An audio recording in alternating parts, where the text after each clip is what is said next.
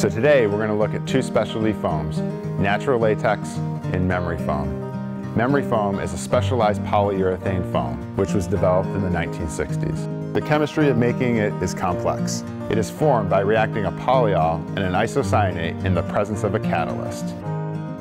On the other hand, natural latex, like ours, is made from the sap of a rubber tree and is commonly referred to as 100% natural. While both are foams, they have totally different feels. We're going to take a look at the differences by doing a few demonstrations.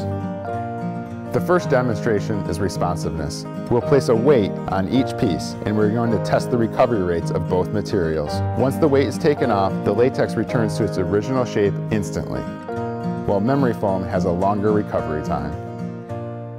The next demonstration is support.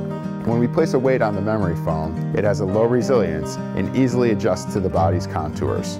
The weight is totally enveloped by the memory foam, whereas when we place the weight on the latex, it conforms to the weight but pushes it back up.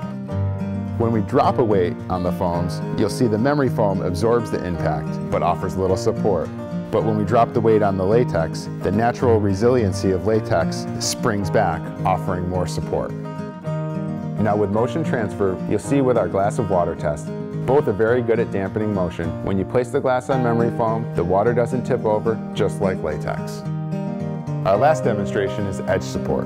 When we place the weight on the edge of the latex, you'll see it doesn't roll off, allowing you to sleep closer to the edge.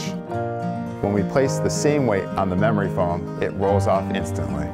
Those few extra inches can be important when your dog or child come into bed with you. So those are just a few demonstrations that highlight the difference between memory foam and latex. If you have any other questions, feel free to give us a call, send us an email, we're happy to help.